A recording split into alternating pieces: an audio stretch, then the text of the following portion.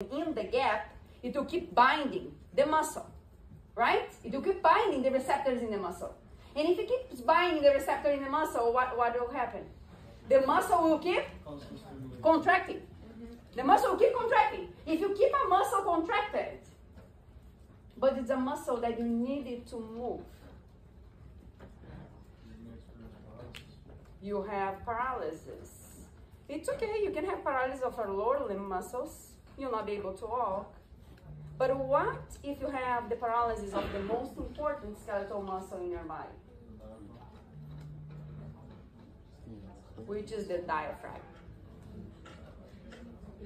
If you don't have the control, if you don't have the power of making your diaphragm to relax, it will be stuck in a contraction mode, and then you'll not be able to breathe.